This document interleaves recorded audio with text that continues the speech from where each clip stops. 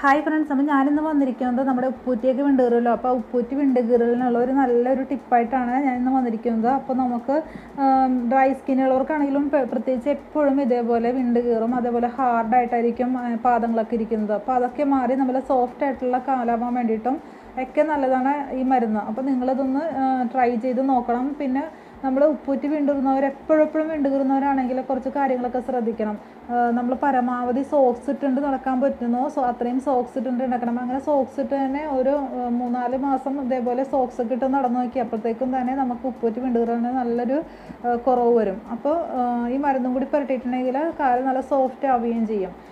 പിന്നെ മിക്കവരും പലതരത്തിലുള്ള മരുന്നുകൾ തേച്ച് പിടിച്ചിട്ടുണ്ടാവും. ആര്യവേപ്പിൻ്റെ ഇല, അതേപോലെ മഞ്ഞളിൻ്റെ ഇല, മൈലാഞ്ചി ഇല, ഇതൊക്കെ അരച്ച് പുരട്ടിയിട്ടുണ്ടെങ്കിൽ ഉപ്പൂറ്റി വിണ്ടുകീറലിന് ഒരു ശമനം ഉണ്ടാവും. പക്ഷേ കുറേ ആൾക്കാർക്ക് മടിയായിരിക്കും ഇതൊക്കെ അരച്ച് രാത്രിയാകുമ്പോൾ പുരട്ടി കഴിഞ്ഞിട്ടുണ്ടെങ്കിൽ എല്ലായിടത്തും. ഇപ്പോൾ മഞ്ഞളൊക്കെ തേക്കുന്നുണ്ടെങ്കിൽ ആ കളറൊക്കെ ആവുമല്ലോ, അതൊക്കെ ഓർത്ത് മിക്കവരും മൈലാഞ്ചിയിലാണെങ്കിലും ആ കളർ മാറും.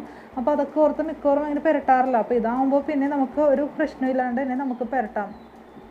അപ്പോൾ ഇത് നോക്കി നമുക്ക് എപ്പോഴും സുലഭമായി കിട്ടുന്നതാണ്. നമുക്കിത് ബീഫൊക്കെ വാങ്ങിക്കുമ്പോൾ അവരോട് ചോദിച്ചിട്ടുണ്ടെങ്കിൽ അവർ തരും നെയ്യാണിത്, എരുമ നെയ്യാണ്. അപ്പോൾ നമ്മൾ ഈ എരുമ നെയ്യ് നല്ല ഔഷധ ഗുണമുള്ളതാണ് കേട്ടോ. നമ്മളിത് മേടിച്ച് വെച്ചിട്ടുണ്ടെങ്കിൽ ഇപ്പോൾ ഇത് 1 വർഷത്തോളം ആവും നമുക്ക് സൂക്ഷിച്ച് വെക്കാം. ഫ്രീസറിൽ വെച്ചാൽ മതി. അപ്പോൾ ഇതേപോലെ ഇരിക്കും.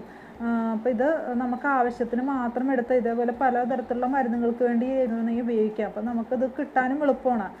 ഇപ്പോൾ നമ്മളിത് ചെയ്യേണ്ടത് എന്താണെന്ന് വെച്ചിട്ടുണ്ടെങ്കിൽ ഇത് നന്ന് ചൂടാക്കണം. ചൂടാക്കിയതിന് ശേഷം നന്നായിട്ടൊന്ന് ഉരുകി വരുമല്ലോ, അപ്പോൾ ചെറിയൊരു പീസ് എടുത്തിട്ട് അങ്ങനെ ചെയ്താൽ മതി. ഇത് നമ്മൾ ഫ്രീസറിൽ അടച്ച് വെച്ച് വേണം കേട്ടോ സൂക്ഷിക്കാനായിട്ട്.